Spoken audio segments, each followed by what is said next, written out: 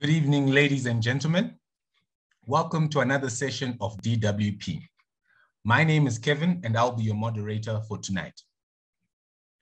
Tonight's session is part 2 of the Devolution series. Our topic for tonight will be the rationalizing the role of central government in devolution. We have a special guest joining us tonight, Dr. Mungai Lenneiye, who will be presenting on the topic. Dr. Lenneiye is a senior policy advisor who focuses on leadership, development, and policy dialogue. He is a former World Bank country manager to Zimbabwe and a former senior social protection specialist at the World Bank in Washington, D.C. He also has many years' experience in planning, project design, institutional development. Without further ado, I welcome Dr. Mungai Lenneiye, our speaker for tonight. Welcome, Doc. After Dr. Lenneiye's presentation, we will open up the floor for questions and contributions. Please use the hand reaction emoji if you wish to contribute or ask any question. Thank you. Over to you, Doc.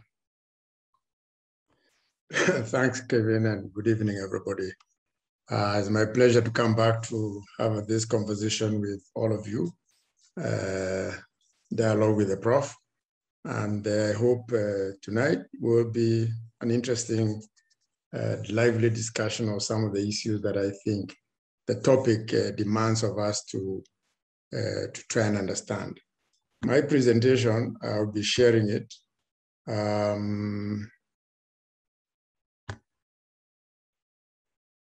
If my technology allows me to. I think you can see it. If you can't see it, let me know. Kevin, it can be seen, yeah? Kevin, is visible. Yes, we can see it, definitely. Thank you. Great. Now, if for those who might want to follow us, the presentation on your computers, I've put in the a link to the document. I put it in the chat box, the link to the document that we prepared in 2020 after provincial dialogues on devolution around the country. So it's a much bigger document. I'm only going to talk to the bit that I contributed to the devolution session then and borrow in a little bit from the document to try and make sure that the talk is interesting and people can raise questions that are relevant to the subject they're interested in. I was asked to talk about the rationalizing the role of central government in devolution, and obviously the appropriate mandates and capacity of subnational government. In that document you have, there's a very interesting presentation made by Dr. Chatika, I can't remember, I have to remember his name, how to pronounce it, on the role of subnational government, the role of subnational government and their mandates. So I'm not gonna spend a lot of time in the detail, but at least in the context of rationalization of central government, I will touch on the main issues that that presentation goes into detail to. For me, the theme of this rationalization, and it was the theme I used in 2019, 2020, is making the principle of subsidiarity work. And that is really what underpins the presentation. Their presentation comes in 4 parts. The first 2 parts really is trying to put together the building blocks for devolution. And the second 2 parts trying to kind of quickly, and I'll go through them fairly quickly. Most of my time will be spent in the first 2 parts, then I'll quickly go through the second 2 parts so then we can have a chance to have a discussion on the issues raised. So the first 2 parts are really the main building blocks. And the idea is to at least make sure we have at least a common shared knowledge of what devolution means or what it doesn't mean. And this is not a science, it's based out of practice over the years as political science, political economy brought together to make sure at least the body of knowledge talking about the idea of decentralization and devolution as a subset of decentralization is understood. So I will do the overview of decentralization, then the key principles of subsidiarity, that not everything can be devolved or should be devolved. Then I will talk about fiscal governance because it's so important in terms of the way devolution and government work to deliver services to the people, which is why people want devolution. And finally, I'll talk about the local economic development model and what it might mean in the case of Zimbabwe. Then after that, I'll quickly go through the 10 parameters for effective devolution. I'll quickly run through them. Then devolution or challenge, the sharing the resources, which ultimately is why citizens want decentralization, devolution. The sharing of power is really ultimately is about how we share the resources, not just power, but the resources. That is the cover of the booklet. It's called Devolution Dialogue, Celebrating Devolution, 10 Governments, 1 Nation. And the theme was that the Zimbabwe government, when we were doing this devolution, we started off with the private sector and a couple of non-governmental institutions. Then the government, by the second devolution, the government came on board full throttle, and we were able to bring in various political parties, citizens, yes, private sector. And the main theme was that the Zimbabwe, the state, the constitution provides for a devolved state that has got 10 provinces, but a 1 nation. And therefore, the idea is how do you create a 1 nation that is devolved? And I think one of the things the message they were trying to send in the earlier discussion of devolution, this was seen as something that people from one part of the country, mainly Matabeleland, were arguing that they want a devolution. And therefore, it's almost like there was almost an attempt to equate devolution to secession. And they are 2 different issues. So the question was, and I think that the theme the government was trying to push forward, and we kind of debated it at length, was that Zimbabwe is a unitary state, but it will have devolved power to allow citizens to interact with their leaders and to be able to relate to various elements of social development, socioeconomic development, and politics as well, within the context of this idea of 10 governments, 1 nation. And then Zimbabwe had 10 provinces, 92 local authorities, and that is really makes 100 and I think 102 kind of units of governance in Zimbabwe that we have. Let me say something about decentralization. It's about 2 things. It's about where decision makers are located and who are they accountable to. So decision makers can be located at the center or at the periphery. You can either be located in London or located in Johannesburg or Harare or Nairobi or Lagos or Dubai, or in the case of India, Bombay or New Delhi. Therefore, that is the fundamental. That's one of the on the x-axis. Where are decision makers located? Are they at the center or are they on the outside or the periphery? Who are they? Where is the accountability? Where is the accountability to be found? Is it and therefore the accountability is high accountability to low accountability. And therefore, the question is, if you look at the first quadrant, which is privatization, this is where the decision makers are located at the center. And accountability is also at the center. Therefore, it's the highest level, and therefore, the British South African company is an example, and the private and state-owned corporations are examples, whereby the decision makers are located at the center, and the accountability is to the and the accountability is also centralized. Therefore, if you look at that privatization, the British government at the beginning of the colonial empire, decided to license basically private companies to run states. And these guys were responsible to themselves. They were come to themselves, They ran the state the way they wanted. And in the case of South Africa, for instance, the case of Zimbabwe, then called Rhodesia, they could either operate from Cape Town, the miners would come out here, and they have very little recourse to the center. They were more or less left to do what they wanted. And that, it's an interesting model, because it is the earliest form of kind of when the state starts kind of coming together. They start there, and therefore they let their rulers, kind of the people they work, kind of who look after their interests, more or less leave them to themselves. They're almost like feudal lords. And private companies are very similar to that. This, if you are buying beer or buying produce from a company, and you go to their shop that sells in Bulawayo or Chipinge, and there's a problem, it is unlikely they're going to tell you call Harare or call Bulawayo or Mutare, where the headquarters is committed to complain about the service we are giving you. Therefore, the people sitting on the ground, they are there. The power is centralized, but they are devolved. They are sitting out there, and they make the decisions themselves.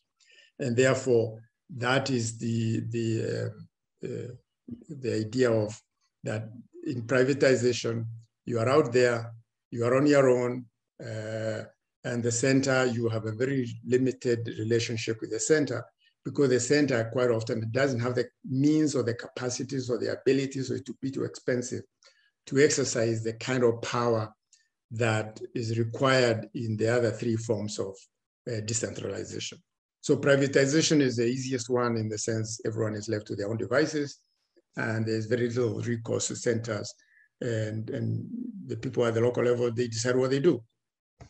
But there's a center, which is occasionally, if you upset it long enough, they will come after you. And in the case of British South Africa Company, and there was East African Company, there was West Indies Company, there was one in East India. They all ran themselves to the ground when the people who are being ruled felt, the conflict got sufficiently large, and the local rulers didn't have the means to exercise the kind of authority that the Commonwealth, the colonial office was demanding of them. That is the privatization. The next one is centralization. Here, the colonial administration, you locate the decision makers at the center, and you also locate the accountability to the periphery. So the colonial office makes a decision. The governor is more or less, very rarely do they have to go back to headquarters, but they are still accountable. And they are given authority to make decisions and force a decision from the center. But there is a slightly more control, oversight from the center, as opposed to privatization. And therefore is one step away from privatization. That was mainly the colonial model of administration. It's a little bit more expensive than privatization, because you then have to locate military forces out there. You have to put garrisons. You have to have a police force, but you also allow them to be accountable at the periphery, down at the periphery. Then you go to deconcentration, and this is the commonest form of governance across the world. It is deconcentration in the sense that the state is centralized, then they take their own employees and locate them to the periphery. So you are a civil servant, and you are located to Gweru, to Mutorashanga, but you are accountable to the center. Therefore, your accountability to the center, just like, and that's the deconcentration. And in fact, in Zimbabwe, this happened in the Prime Minister's Directive of 1985, which was issued to try and create the provincial development councils, the district development councils, and a kind of a very loose form of the ward development committees and village development committees. But basically, the center remained very firmly in control but the decision makers were at the periphery. They were outside the center. They were not in Harare. They were out in the province. Now we come to the devolution. And here I think I will use two examples.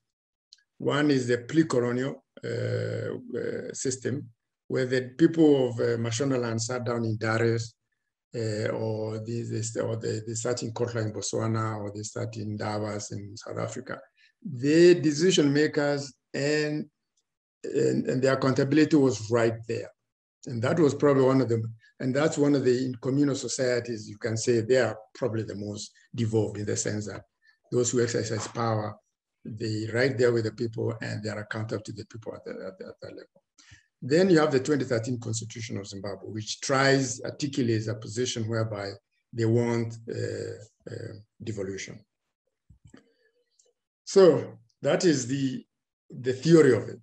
Now, there are 4 quadrants of it, as I said: centralization, the Rhodesia colony, privatization, deconcentration, decision makers at periphery come to the center, decision makers at the center come to the periphery at the beginning, and decision makers at the periphery accountable in the periphery. And that really is where I want us to spend our time. The rest of it was just to make sure that we understand that devolution is just one form of decentralization. This is the Zimbabwe Constitution. And the Zimbabwe Constitution is based on a principle that has evolved in the last 300 years, I think. Could be older, but I think generally in the last 300 years with the rise of industrialization, there was the idea that you should separate the executive, the legislative, and the judiciary. That is, those 3 arms of state should be able to exist to check on each other.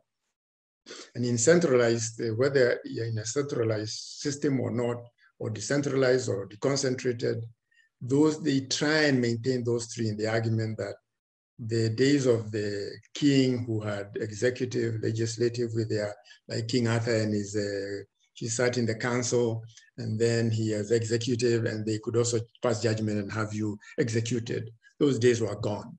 And the idea is that you create a system whereby the executive is separate from the legislative, is separate from judicial. In the case of Zimbabwe, this is what they have put in the constitution. The executive has 3 levels. The centralized, which is also the president cabinet, and Ministry of Local Government. Those who are really, in terms of constitutional responsibilities, those are the kind of the centralized one. And the cabinet has other ministers. The Ministry of Local Government was singled out because they are the one who administered the Rural District Councils Act and the Urban Councils Act. So they are seen as central, important pieces of the center in terms of exercising power. Then you have the province, which is deconcentrated structure, the provincial minister of state and civil servants. The idea is that the people who are sitting in the province as minister of state, he is answerable to the president. He is not answerable to the people in the province. The civil servants in the province are answerable to the center. They are civil servants employed by the central government. The devolved one was the idea is that the council or local authority is where power would be exercised. And in the constitution, there are really 2 centers of power. The centralized, where the office of the president, cabinet, and minister of local government is, and the local authorities. Then there are 2 coordinating structures. One is the province, provincial council, and the other one is a district. Those 2 structures, as the province as we know them, they do not have any executive authority. They are coordination structure that makes sure the local authorities can be coordinated and at the district level and the provincial level. But that only applies to 8 provinces. 2 provinces, the metropolitans, have got the same executive authority as the other provincial, where there's going to be councils that are indirectly elected. I don't think there's any direct elections from what I recall from Constitution, but I could be wrong. We'd have to check that again. It's 2-3 years. It's 2 years since I presented this in 2019. But basically, the main thing is to remember there are 3 levels of government, and actually, there is, just see, what did I do with it?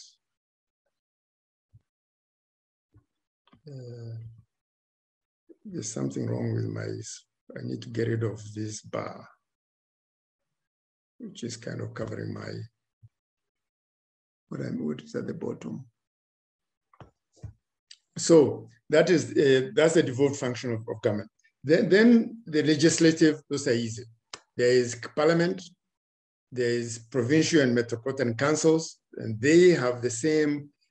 In the case of the provincial minister of state and civil servants, they mainly operate in the sense of deconcentration in the eight provinces. The other two provinces, the metropolitan, they have the same authority in terms of political importance and oversight as the council staff, and they really should have. They are meant to be provincial and metropolitan councils, local authorities, and chiefs.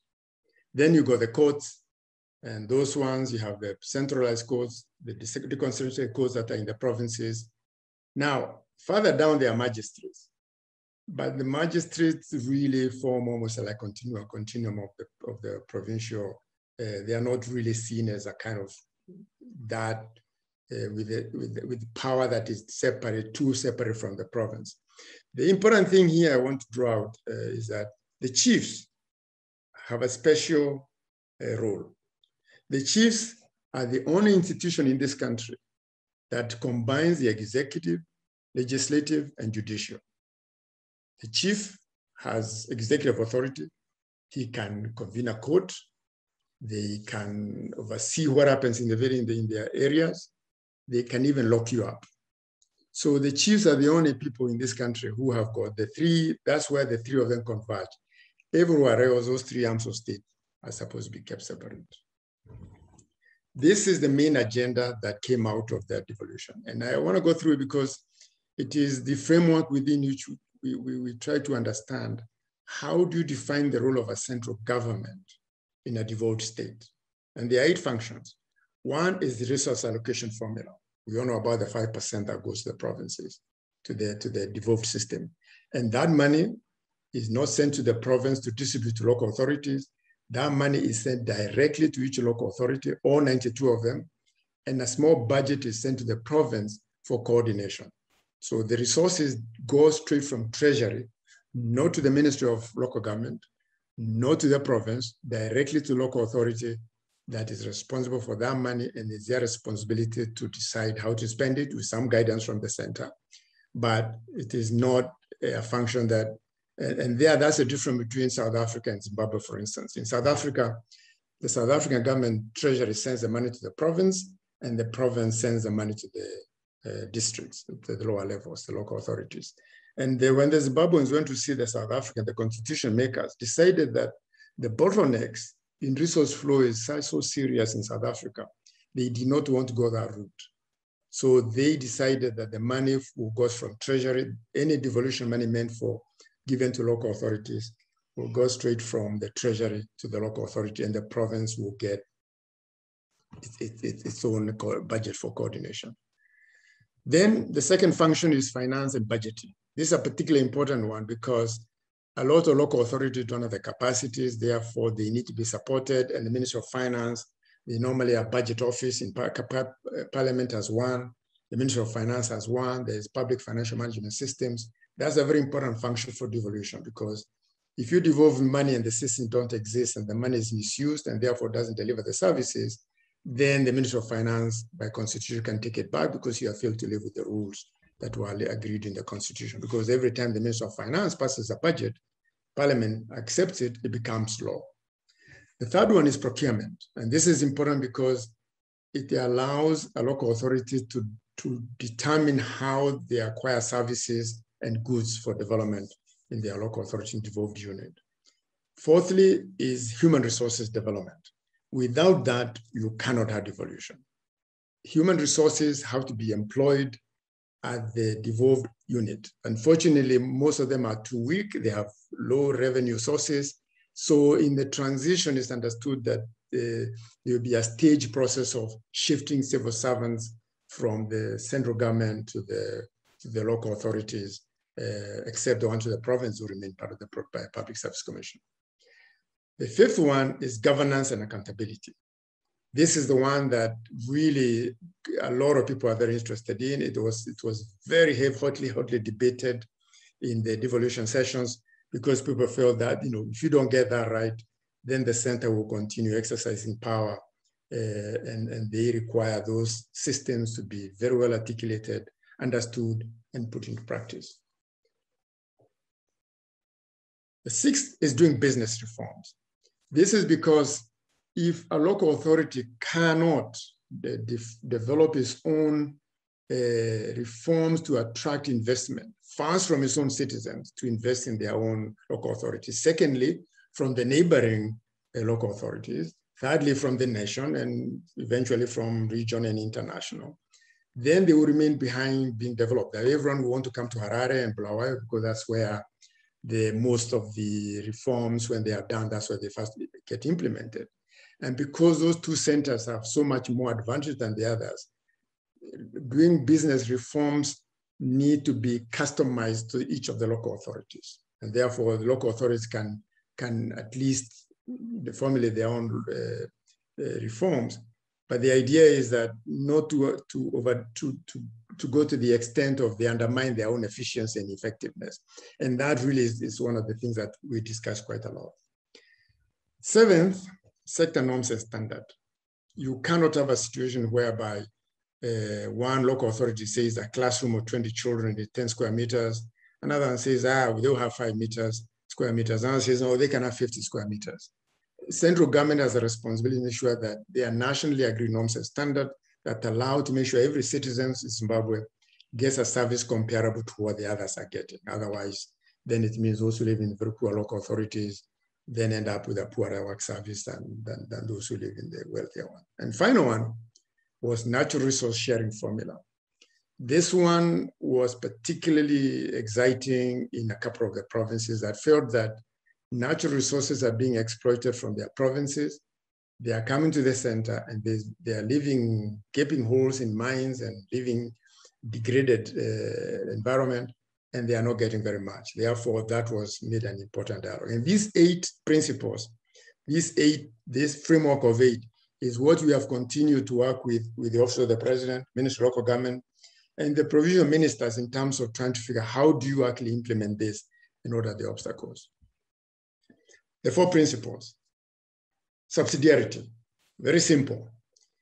Tasks should be performed at the lowest possible level in order to achieve greater efficiency, increase relevance, cost effectiveness, and sustainability.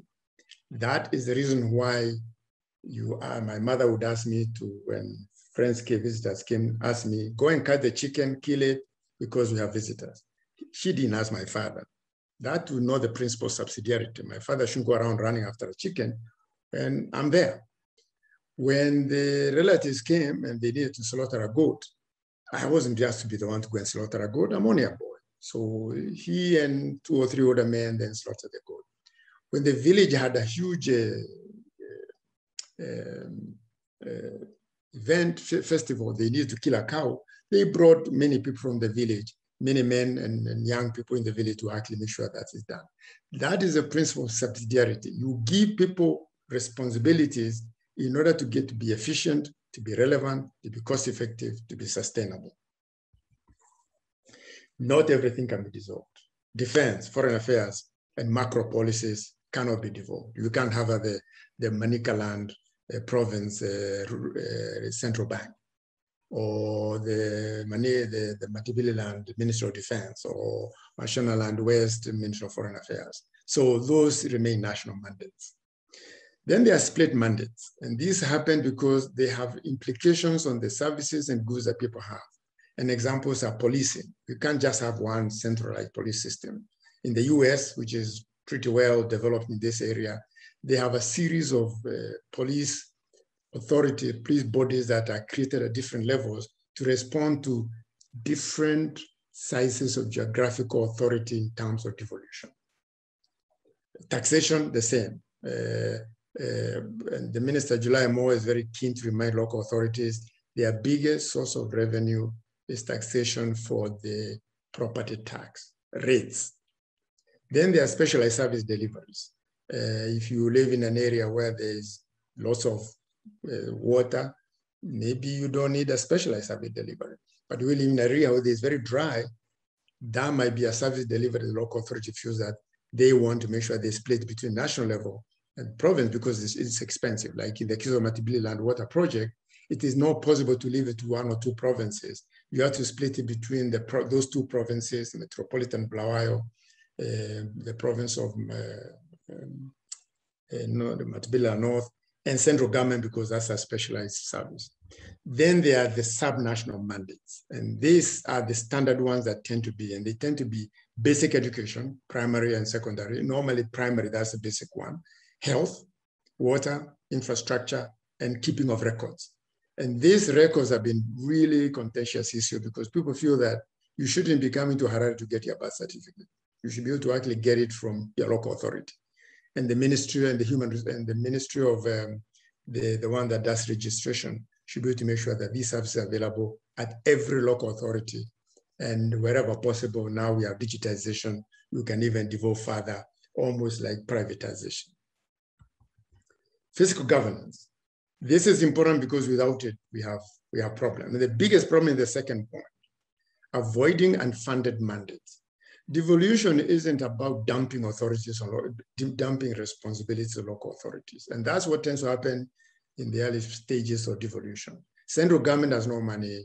They devolve and tell, well, we are giving you the responsibility. So what are you complaining about? Well, you were spending $10 per head before you devolve. Now you give it to us, you don't even give us $1, and you expect us to raise the money. Therefore, you are giving us unfunded mandates. And one of the principles of devolution is that every devolved system should refuse a mandate that's unfunded.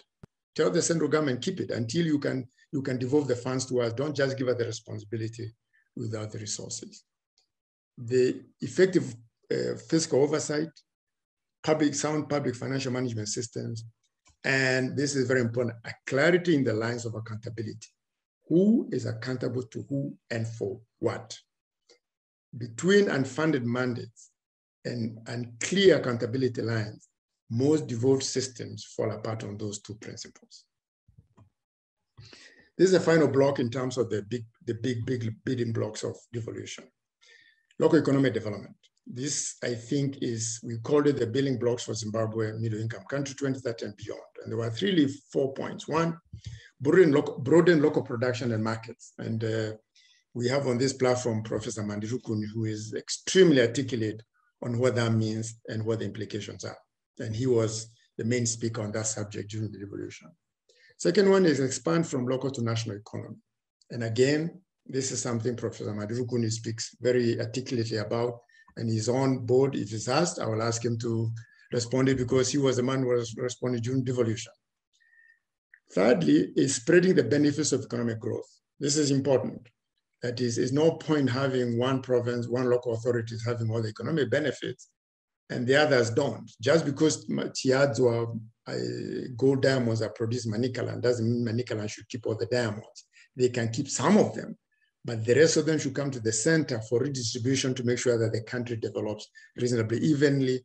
And you can also favor those local authorities that are underserved or they have poor services. And really the final point is that the pathway to global presence, and this was the building local economic development, how to integrate markets from local to national to export.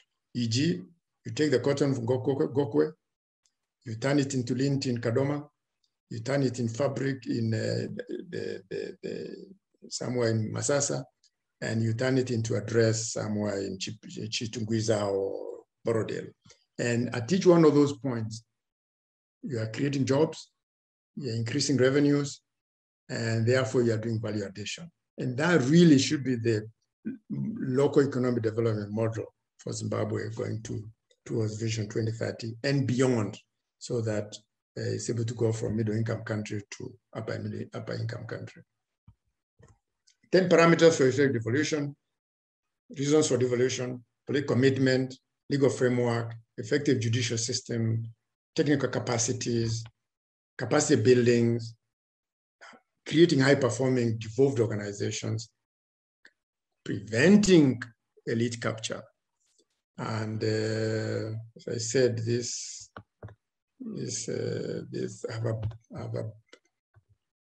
don't know how to get rid of it.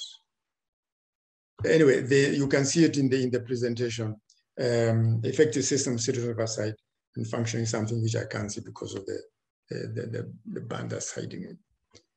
But you'll see it later on when I come to that point. Resource devolution using local comparative advantages. If you got timber, be good at making timber furniture. If you got agricultural land, be the ones who grow the grain for the nation. If you got excessive water, be the one who provides the water for the rest of the nation. You've got tourism like Vic Falls, make sure that the revenue you bring in there also is able to achieve it. That really is the reason for devolution, is to kind of allowing each local authority to tap into its comparative advantage. Political commitment is the key. Is one of them is making devolution a national inclusive policy. It's not about breaking up the country to small states. It's about creating one nation that is people feel they belong and they feel it serves their interest. Legal framework for transparency. One of the key questions here, and as I said, the presentation is available in the link I gave you, citizens' access to these bodies. It is no point having devolved systems if the citizens cannot access those bodies in the way they deliberate, the way they make decisions, and how they are held to account for those decisions they make. An effective judicial system. One of the big questions here in Zimbabwe is community dispute resolution system. And if you talk to Professor Mandi, he will tell you the great problem you're having with dispute resolution when it comes to land. So having this system, the traditional court systems and the district provincial court system, if that is made to work, then everyone feels that justice is served and served on time. The administrative and technical capacities. Here, the key is defining service delivery norms. What does it take? What does it produce? Who does it? And what should they be held accountable to in terms of delivering services? That's how you build one nation with many subsystems. Then capacity building is really making sure that the people who run these local authorities, the individuals and the institution, in this case, the officials employed by local authorities, the institution, the local authority themselves, and the people who live in that local authority can set objectives, they can achieve them, and they can solve their problems. That is the reason we devolve, is to solve problems that face the people. Therefore, the people themselves and the institution might be able to actually be able to set what objective, what do they want to do, how will they get it done, and what problem will they solve. Creating high-performing devolved organization. Allocation formula is useful to promote equity, not equality, equity. That is, if you take the whole national budget, divide it equally among 10 provinces, Harare will get very little, but they have nearly 30% to 20% of the population. That's not equitable. It must be equal, but it's not equitable. Therefore, you have to find a way of formula that allows equity to develop. You don't give all your children $1 each. When one is at primary school, the other is in secondary school, the other is at university. You give them depending on what they need, and therefore there's a certain level of equity that's available in the way that the resources are distributed. 8, this is critical. Avoiding elite capture. One of the biggest problems, and you look at Latin America and Asia, and initially in the early stages of the US when they devolved, the local elite really did capture they did capture the state, these devolved states. So structured engagement of local groups in governance and service delivery is critical, because if the local groups are organized, therefore they tend to check the elite, because the elite quite often want to be elected, they want their business people, they really don't want to upset the majority of the people who live in a devolved unit. But if there is no structured engagement, therefore they can do things in the dark and the people never know what is going on. Systems for citizens oversight, set up structures of participation. If there are no structures and you say, oh, you are free to participate, but there are no structures, then participation becomes a favor done to the people by somebody. But if the structures exist, there's an obligation for the people running the devolved society institution to make those institutions bring in the people to participate in the citizens' oversight, what goes on in a devolved state. And finally, anti-corruption bodies. The biggest message here is do not devolve corruption.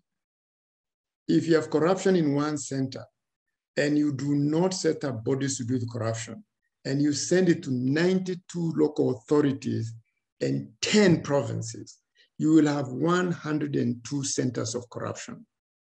So before when you devolve things like procurement in the various institutions, you need to make sure the anti-corruption bodies exist to make sure that corruption isn't devolved and multiplies itself and really becomes a cancer in society.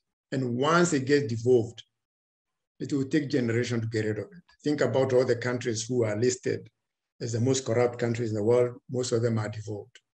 But once corruption takes place at the bottom institutions, they become self-fulfilling in the sense the institutions don't want to give it up. And they start, because there are quite a lot of resources, this elite who are corrupt, they have a lot of power over small groups of people who then don't have the kind of mass capability to be able to actually deal with the state. So it's important that this we consider one of the most important ones, is do not devolve corruption. Sharing resources, this I'll go very quickly. It's an important one. It is the big one, and it's going to be with us for a long time. The allocation formulas, you can read about them: population, geography, poverty levels, infrastructure, service deliveries. In the case of the current devolution by Zimbabwe, 5% they decided there is such a big backlog of infrastructure. They have, from the center, said the 5% should be used for improving infrastructure. You can disagree, but that's what the center said. We gave you the example of Kenya because it's one of the most recent devolved systems in Africa. It came after South Africa. They tried to learn from South Africa. They tried to learn from the US. And one of the things they avoided in South Africa, you elect the ANC. The ANC then decides the people who are going to represent you. So you might be directly elected to the party, but to the structure you go to, you are deployed by the party. Therefore, there's almost an element of democratic centralism. The party will decide and you follow the decisions. So when the Kenyans came to look at their constitution, they decided, no, let's look at the American. We like the American one, that the counties are directly elected, the governor of the county is directly elected, and therefore he's answerable to the people. Two, we don't like the Westminster system, whereby a minister sits in parliament. He's a minister, he's executive, and he's also a constituency. Therefore, he's torn between looking at the interests of constituency, looking at the interests of executive, his boss, the prime minister, and also being a legislator. They like the American system whereby the two are kept separate. You're either in the Congress or the Senate, or you're in President Biden or Donald Trump and his running mate or their running mate, and you work for them, and you are the executive, and you are held accountable by a local authority. In Zimbabwe, that was rejected. And that was rejected by both ZANU-PF and MDC when they were discussing the constitution in 2013. South Africa and Nigeria are more flexible. They have very complex allocation formulae that transfers an enormous amount of money sometimes in theory, but quite often the money comes back to the treasury because the capacity to use it doesn't exist in the province, and the province becomes a bottleneck. This is the sharing of formula against the counties. The population, it takes a lot. Poverty index, followed by basic equal sharing. The idea of what you call equalization fund is to make sure that the very poorest get a disproportionate amount of resources. Sometimes they are sparsely populated, they are very remote, they have very few resources. So giving them a nice block is always a good thing to help them catch up. 5% equalization fund, it gives you what they want to send it to. They mainly focus on what people need, which is water, roads, health facilities, and electricity, because quite often people who live in poorly served areas, that's what they really need, and that's what they lack. Natural resources, the reason for sharing is to avoid negative impacts, like people not looking after the environment. Quite often, people feel they need to have some ownership of the resources. They allow the center and the periphery to have harmony. If Manicaland is able to keep some resources from Chiadzwa, and Chiadzwa local authority gets some resources, they generally have a better harmonious relation between Chiadzwa and Manicaland and Harare. So from that point of view, it does promote harmony. And it reduces the possibility of conflict. The Nigerian example in the East is very clear, when they felt that the oil was being extracted from the east and nothing came back, all sorts of rebel movements, conflict arose in protest against that arrangement. Natural gas sharing is one very important one, and you can read about it, why the natural resources are shared between devolved state and the center, and to create a functional system. Indonesia, I give the petroleum example of Indonesia because Indonesia has a very interesting model. There is the national, there is the provincial type district, then what goes to each of them from the oil revenue, and then what goes to various districts in the province. So that it's not just the province producing diamonds or producing coal, but even the others do get a share of what is coming to the province. So you are promoting equity. So that is more details on Indonesian model. Oil revenue, we give this example to show the differences between the countries that have, you look at some like Papua New Guinea, central government takes a very large proportion of it. You look at something like Brazil, and the producing region gets a very large part of it. So each country, and you look at Mexico, there is a residual significant amount to residual for distribution between all the regions. So each country, Ghana and Nigeria have different models of it. Each country uses different models depending on the political economy and the socio-economic development conditions of their own society. So it's not one formula fits all. Each country has to work on its own. That is the, now this is where I come to an end, and really we left this question because we felt that people in the province, one of the big questions really natural resource, the resources sharing is gonna be critical. And has driven devolution everywhere, and power and resources. So we said, we left this question to the people in the provinces, and we had a bit of discussion. How will the national government share power with local governments in Zimbabwe? And here, one of the things that came up was the role of senators, members of parliament sitting in the provincial councils. And that was a compromise position in 2013. And it became an issue because it is very poor accountability systems. It means that I'm an MP, I can sit in the local authority where my constituency is, and I influence the way resources are allocated. I come to the province and I can do more further influence to make sure that what comes from my place goes further up. And therefore individuals' capabilities become more important than sometimes the needs of the people they represent. Then I come to the national level and I approve the budget. Then I go back to the province, the local authority, oversee its expenditure. Then make sure I oversee the writing of the implementation report and come to the national level and say, this money was extremely well spent. It didn't sound like that was a particularly good form of accountability. So one of the outcomes of those devolution was that the constitution amendment should be done to make sure that the people in the provinces come from the provinces. The people who come from the members of parliament and senators should represent their constituents at the national level. They should not be able to actually have influence the way the resources are shared or used in the places they come from, just to come to the national parliament and actually pass it because they have a national responsibility. Will provincial local authorities, the government, have access to natural resources revenue in Zimbabwe? If yes, how will they share and be calculated? We left this question for them to ask because these are questions that kept coming up over and over again. Will the resource-rich regions in Zimbabwe feel like they receive a fair share of the benefits? Chiazwa, Manicaland, this was a big debate. And a fair share of the benefits from their natural resources extraction. Will non-resource-rich regions feel the same? That is, if Mutasa has no minerals, but they're in Manicaland, will they feel that they're also getting something out of Chiazwa diamonds? Although the majority of the diamonds will come to the center for redistribution, there should be some left in Manicaland, some for Chiazwa, and some that helps the other provinces.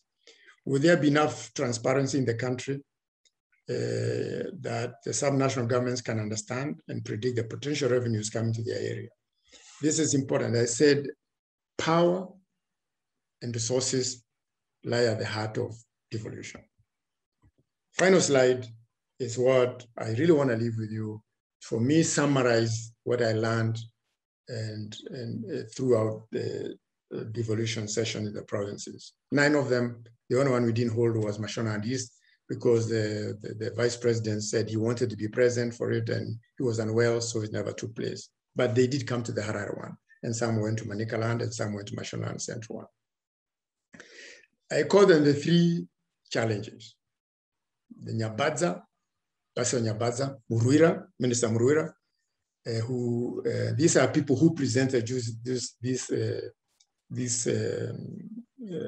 devolution sessions, and the Rukuni, Professor Mandi Rukuni's challenges.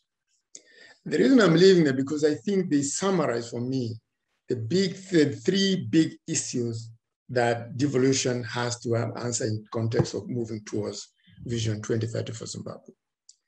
The Nyabadza is a challenge. He called it the hunter, Skinner, cook philosophy.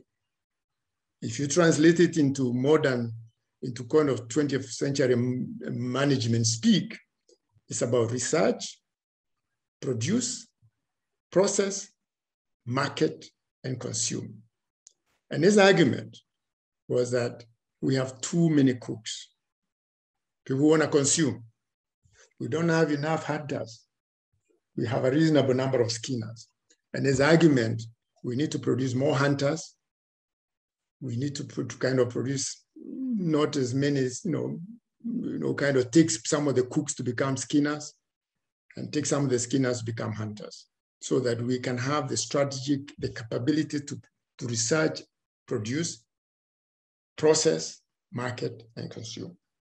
That was Nyabadza's presentation summary. I called it as I summarized it after he presented the experience of agricultural production at the farms and the national economy. Then the Muruira challenge. Magoko. No, it's Muso. It was, what did he call it? He called Musoro, Magoko, Magumbo. Head, hands, and feet. Think with your head. Create with your hands. Implement with your feet. And his argument was that if you're going to develop this economy, we need people who innovate. They think. We want people with the skills to create with their hands. And we need the people with the capabilities and capacities to implement. That I called it the Musoro, Magoko, Magumbo, Muruira challenge. Then there's the Rukuni challenge. And this challenge was, how are we going to avoid the middle income trap, whereby you grow? Zimbabwe used to be a middle income country. South Africa is a middle income country, and you stagnate there. Quite often, you actually drop back, fall back to low income country. And therefore, his argument was that low growth, these are what characterizes income trap, the middle income trap. You have low growth, low employment, and socioeconomic stagnation. And therefore, you get stuck there. And that's why my interpretation of it was, what he was saying is massification. Produce at the mass level, community level, consume at the community level before you start sending it further up the value. And that's why I gave the idea of the Gokwe grown cotton, Kadoma woven, Musapa screen printed, locally designed, and made shirt. And that was, I called it my devolution shirt, because that in fact is the way this shirt came to me. Came from people who had participated in that chain in terms of economic development. I think I've spoken long enough. I say thank you very much for listening to me. I will relook at the earlier part of the slides. There was some mix up on some of the slides, and I will correct it and send it back to the presenters for those of you who wish to see it. But the one in the booklet is the one that was the original one that is available. I thank you very much. Kevin, over back to you.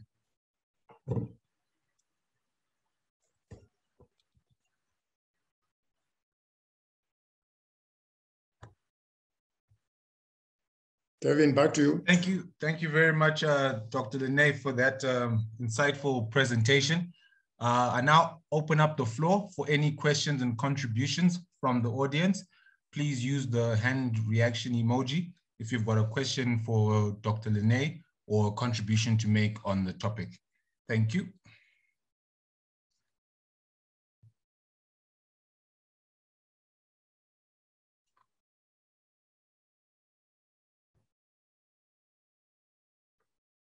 Any questions or contributions? Please use the hand reaction emoji and we'll unmute your mic.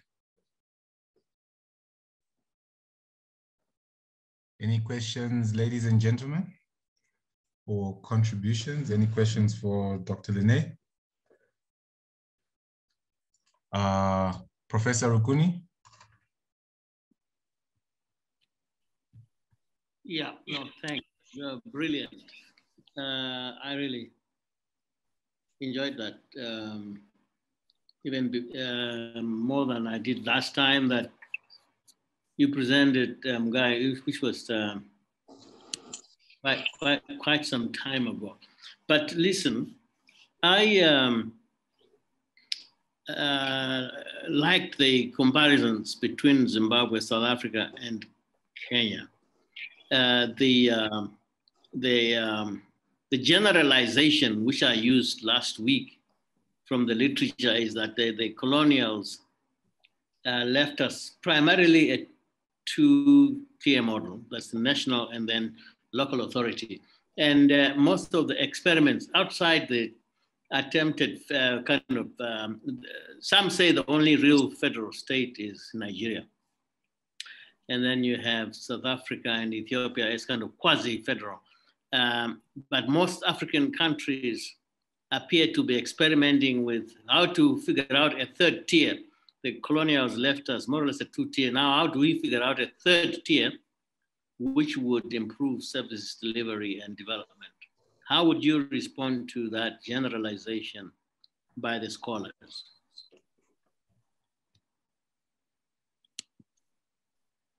Thank you very much for that, Prof. Any more questions or contributions?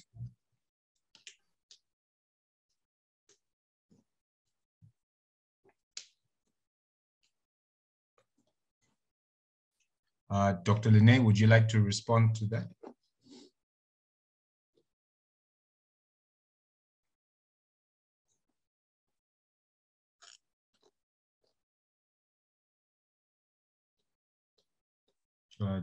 Dr. Lenneiye? Yeah, sorry, I kept trying to unmute myself. It said I'm not allowed to unmute myself. Sorry. Prof, the thing about scholarship is about analyzing the past and trying to see how the past informs the future.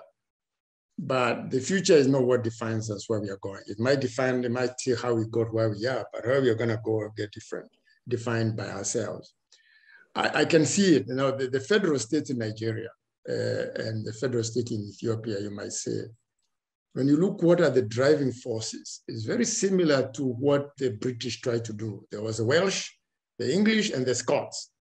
And basically, those three tribes were having difficulties kind of finding a way to coexist, and therefore creating three devolved states, and of course the Irish. You end up with 4 devolved states, therefore you are one nation, but you really have a federal system because the warring tribes with their kings in olden days could not see themselves coming together from one nation. And if you look at Nigeria, it's really driven, and as I said, devolution is driven each country by its own circumstances. In the case of Nigeria, it's really driven by the basic ethnic tensions that existed before the British came. These guys were not in one country. Each one of them was a nation state with their own kings and their own systems and their own way they ran things. The British put them together and they did what do they call it? They called it ruling from London rather than, right? It was indirect rule. Indirect rule in India and in a country like India and Nigeria, and sometimes in Ghana, but Ghana less because the ethnic tensions are less. But in the case of Nigeria and India, indirect rule left the local chiefs and mandarins and India, the China was the same, very much in control of running their affairs, almost like the feudal lords. You run your feudal state as long as you pay some tithe to the king. Therefore, independence came. The idea that you're going to create one nation out of a people who, before the British came, even during the British period, they had nominal central control, it was pretty difficult. And that, I think, is the case of Ethiopia, which was Abyssinia before, India with their Maharajas, and Nigeria with their kings and chiefs, the Ogas, and etc. So from that point of view, they are trying to see how do they evolve a modern state, so-called modern state. And everyone looks at the American system because what they did is they were able to, between the North and South, between slave and industrial production, they created states that really suited their kind of society they were creating. And I think a lot of countries around the world look at the US and think, if we could create a similar system, we might become equally economically successful. And unfortunately, or fortunately, China, which had their mandarins, under the Communist Party of China, they basically created a devolved system with one common language, Mandarin. You might speak your little languages, but you really belong to one central kind of, there's almost like a sense of you belong to one China, you belong to one country. In Nigeria, quite often, and in place like Ethiopia, you kind of get a sense people feel that, yeah, the nation is there, but really I'm Yoruba, I'm Igbo, and I'm Amharic. In Kenya, it's very interesting because Kenya, with its 45 tribes, the wisdom of the people who draft the constitution decided to create 47 counties. And the truth of the matter is that a lot of those counties do tend to reflect kind of very close to ethnic boundaries. So they are trying to manage ethnic tensions. In the case of Zimbabwe, really the ethnic tensions are not that compared to many African countries. They are very different. And therefore, their formula was slightly different. It was really negotiated between the partners of the inclusive government and ZANU and MDC. In Tanzania, which has nearly 90 tribes, ethnic groups, Mwalimu decided, no, we want to create one nation, and therefore promoted a common language, tried to promote a common ethos, common philosophy, and is still experiment in progress. So for most of Africa, I would say that it's work in progress. What is it going to look like in 10 years, 20 years, 50 years, 100 years? It will depend on the next generation, this generation that's emerging now. How much do they feel ethnic affinity, local affinity, and how much do they feel they are kind of national, regional, global citizens? So I call it work in progress, but the scholars will continue looking at the past, seeing what it tells about who we are, and hopefully use that to predict the future. I'm very nervous about predicting the future based on where I've come from, and because I think the future has to be created. That's my answer to you, Prof. Thank you very much, Dr. Lenneiye, for that. Dr. Nyoni.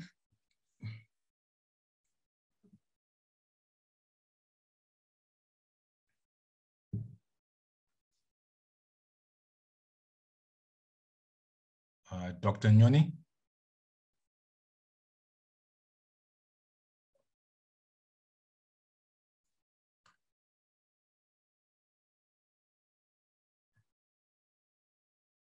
Dr. Nyoni, are you there? Are you still there?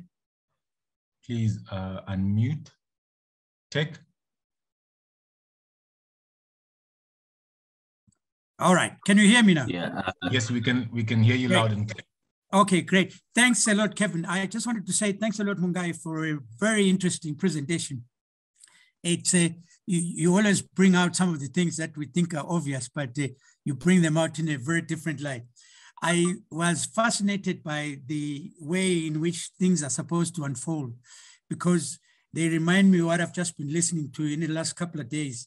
Yesterday, I listened to a discussion about the Vision 2030. And somebody said, whose vision is it? Is it the people's vision or is it the center's vision? And then today, I also saw a little clip on the in a WhatsApp chat group. It says, cows don't give milk. And this is a father giving, advice to his growing up children. And the kid said, but what do you mean cows don't give milk? And what you were saying was that the cow does not give milk, but you have to milk it. So this puts me into the issue that you raised, I think is something like point number 8 on the 10 commitments.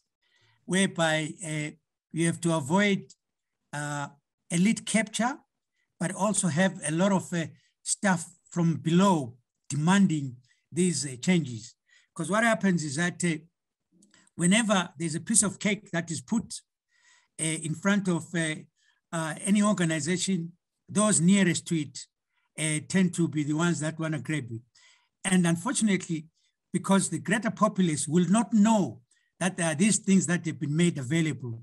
And as such, the issues of capacity building are very central to this whole thing. One can also bring the experiences that we had doing the capacity building programs about 20 years ago. The likes of Andrew Mlala's Chatiza would sort of bring this to bear, whereby a pot of money was even given as far down as the local authorities to say, these are for community projects. But the councils per se were rather reluctant to dole out the same thing to communities because they kind of felt, oh no, we've been starved of this cake, so we want to use it for the council projects. And so that's why I like this presentation about trying to find ways of avoiding elite capture, because that's, at the end of the day, is also very true about how to practically implement this devolution. Thank you. Thank you very much, Dr. Nyoni. Any more questions or contributions?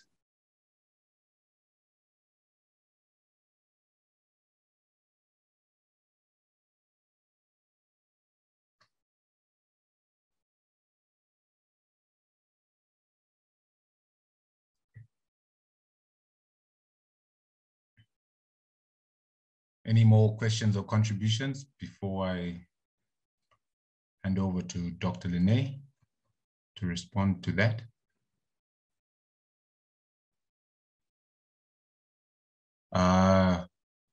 Philip?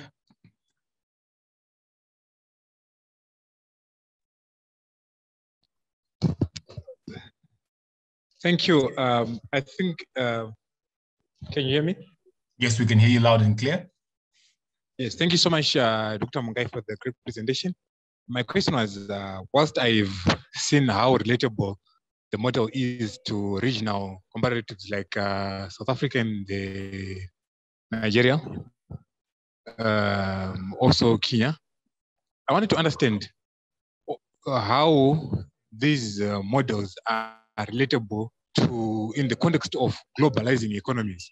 Say, for example, if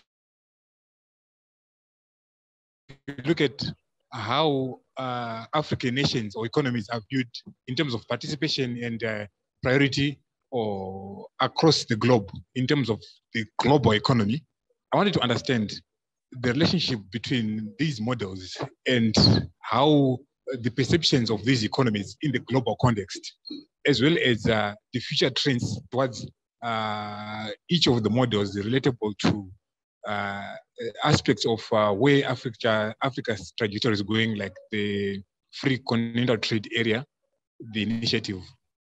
In terms of, largely, I wanted to also hear a view of how these economies, maybe they could be doing well now. Are they still going to be doing well, say, in the future of globalizing economies? Which models are likely to be sustainable going forward if economies are to be considered their trajectory in the context of the global economy? Are we going to see changes in economies like Zimbabwe, South Africa? Which model could work now or maybe fail in the future, or might not be lucrative now, but could be powerful in terms of, like, you're talking about middle income trap, you're talking about things like the arguments between Prof. Morugira and the challenge between, you see, that's my question. How are these models relatable to the global context in terms of how economies are perceived in the global economy? Thank you. Thank you very much, Philip, for that question. I'll hand over to Dr. Lenneiye, if you'd like to respond to those. Thanks for the questions and comments. Dr. Nyoni, thank you very much. And the last speaker, Mr. What is it? Yeah, thank you very much for the comment. Let me start with the second one, because I think that's a more direct question. I think Dr. Nyoni kind of made comments on issues that, I can make a comment on it or two. Now, what is the future going to look like? I don't know. But let's see what we learned from the past. In the 18th century, globalization was seen as nation states playing among themselves. It was Europeans fighting for what they called global domination. So globalization was seen, if you ask them what globalization, well, we the British Empire run an empire where the sun never sets. The French will say, of course, globalization is we have huge territories we run in Africa. We have countries around the world. The Belgians will say we have one of the biggest countries in Africa, which we run. And the Dutch will say we have small countries somewhere in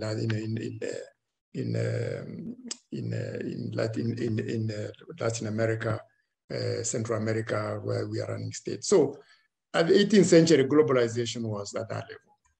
Then with industrialization, globalization came to be defined as by multinational corporations. Coca-Cola, we are the global country. We are the ones globalizing.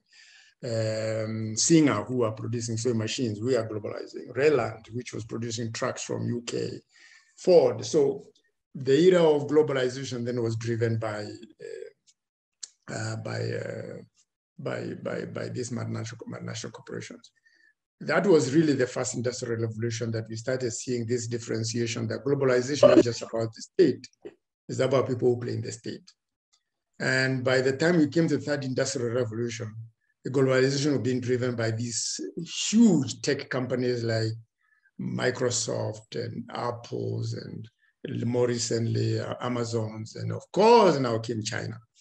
And China is one that is most interesting because what China did is that it kind of took the American model of 200 years ago, and said the Americans decided to create a regulatory state. In the US, when they went there, they said the state will not invest, the government will not invest, but they will make sure we lay the rules for everyone to play. And that's what they've been trying to promote since then to today, is that the states should stay out of business, create rules for the private sector to play.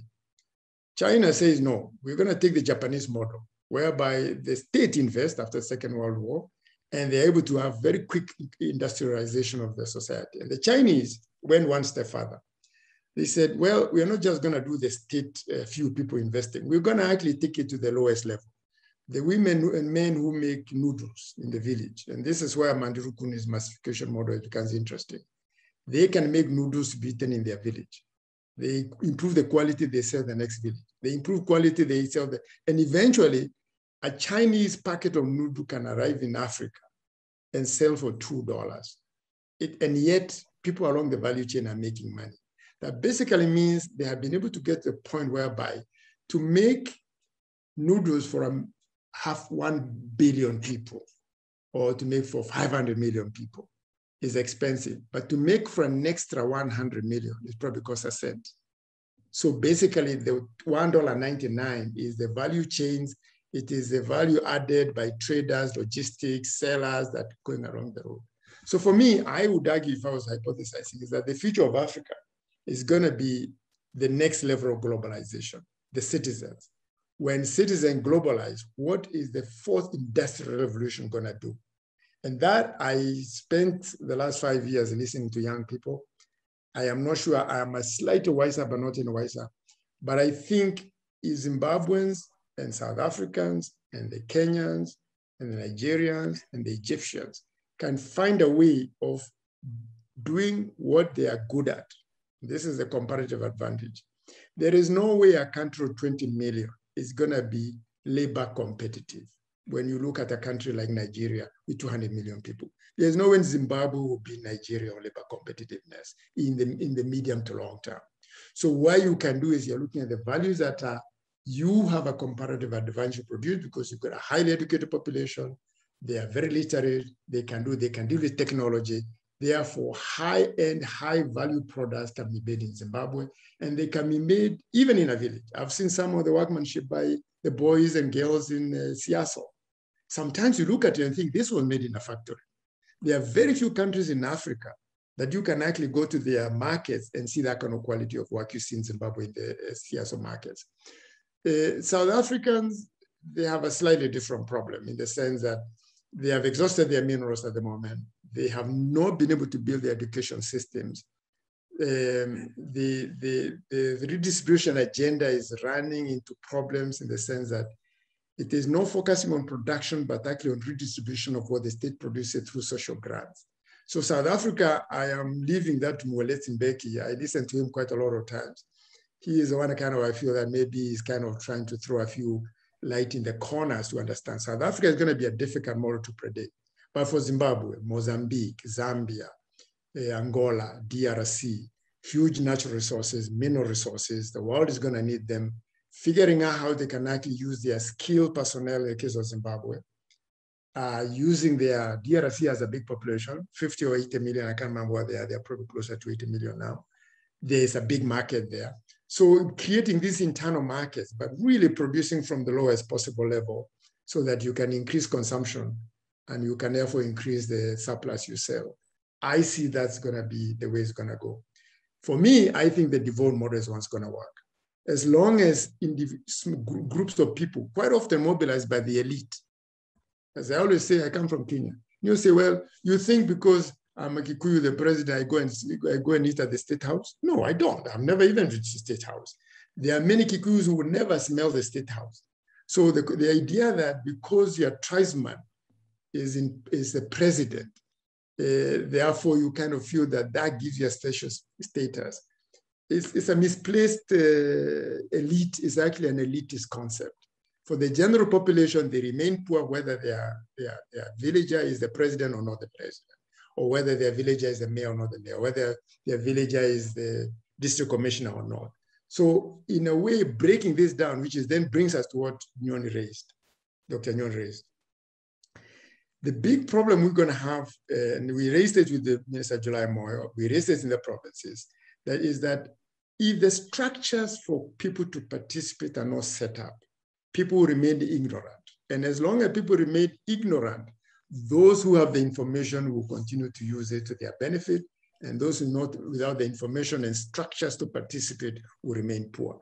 Therefore, one of the things we left on the table, and we continue raising it whenever we meet with government, but COVID has made it difficult, is that when are we going to produce the regulations so that they become institutionalized in the alignment of local government act with the constitution, so that it is not an option for a local authority to let the citizen know that the systems that exist for them to participate and question decisions are in law. If you can get that bit, I think a country like Zimbabwe, I can't say for a lot of other African countries, they got a lot of advantages in its favor. Small, wealthy in minerals, wealthy, well-educated, central to the region. So I think in that case, I would have to look each country by itself and say, what are the chances? But I think the Zimbabwean chances are pretty good. That's my view of it. I hope I'm not wrong. Thank you, Kevin. Thank you very much, Dr. Lenneiye. Prof. Rukuni? Sure. I was listening. You know, Dr. Mungai, when you said the thing about almost every African state at the time of independence that to kind of centralize planning, etc., to try and hold the thing together. And then the decongestion and the eventual devolution is something that has happened and now historically as that becomes possible. But what can you give us any clues from the countries that you talked about, how they are devolving the planning processes and kind of harmonizing the subnational plans with the national plans, especially the actual process of planning? Thank you. Thank you very much, Prof. Rukuni. Any more questions or contributions? We'll take one more, two more questions, and then we'll let, because of time, we'll let Dr. Lenneiye respond, and then we close off the session. So any more questions or contributions?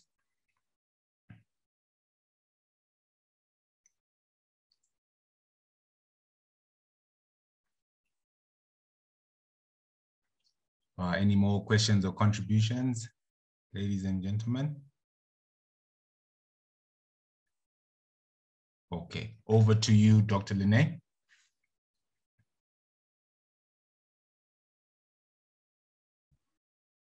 Thanks, Prof. You've asked probably the most difficult question of this evening, in the sense that the devolution in Africa has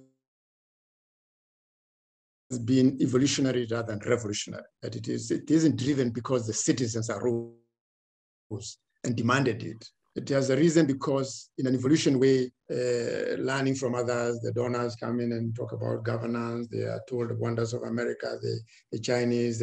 So it's not something that came from the bottom, people saying we demand devolution, and we demand it because of the following reasons that have economic nature. Most of them, devolution in Africa has been driven by political issues, quite often related to this. So when it comes to the planning bit, because of the way, in my view, the way this pressure for decentralization to concentration has been evolutionary rather than revolutionary, it is left to the central elite to drive the process. So if you go to a place like Kenya, you will find that they are tinkering around with, oh, the planners from the Ministry of Planning should be going helping the local authorities, the counties. And the county turns around and says, wait a minute, those are your employees, they're not our employees. Why are you sending them here to come and help us plan? We are quite capable of doing our own planning. All of a sudden, the central government is now pulling back because they're realizing, we thought you could assume this power. The local elite at the county level are saying, no, we have our own enough children. We have enough our own children here. We have local planners. You left us from central government. We can make the planners. And therefore, it isn't a structured rollout process of how the bureaucracy, which was centralized, is gonna play into a devolved system. And Zimbabwe is at that moment. In my discussion with the Public Service Commission at the strategic level early this year, my argument was the Public Service Commission is take a deliberate position on how devolution of skills, personnel, systems from a human resources point of view is going to take place. Then put it to the local authorities, have it debated by the elites in these local authorities and the provinces and universities and business people, because the business people want to be able to get their services efficiently at the lowest level of government. So they have a stake in it. And if you do that, then you are combining an element of evolution with an element of almost like agitation. You are agitating the citizens to say, the Constitution says you have the following rights. Do you know how to exercise it? Do you know these are the options for you to exercise it? The question is the state willing to do that? Or is going to say, well, we are done very well. The Constitution was passed. We are committed to doing it. And we will slowly implement it as we go along. And as people make demands, then we shall give in and say, okay, then it's part of the Constitution.